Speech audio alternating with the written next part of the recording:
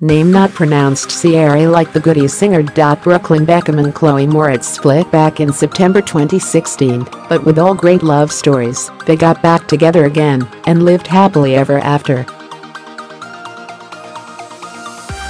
The pair have been photographed together, and one snap even shows Brooklyn on bended knee in front of Chloe. Could they be engaged? She has been seen out with a ring on that finger, but the ring is a signet ring with Brooklyn's initial on it.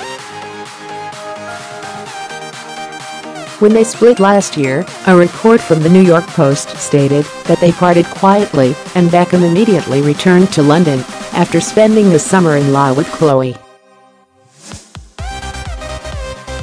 The couple started dating in 2014 on and off, but confirmed they were dating back in May 2016.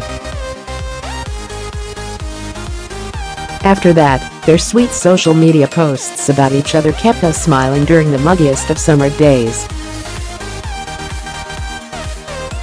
The former glamour cover star said that Brooklyn reminds her of how beautiful she is when she's having a bad day.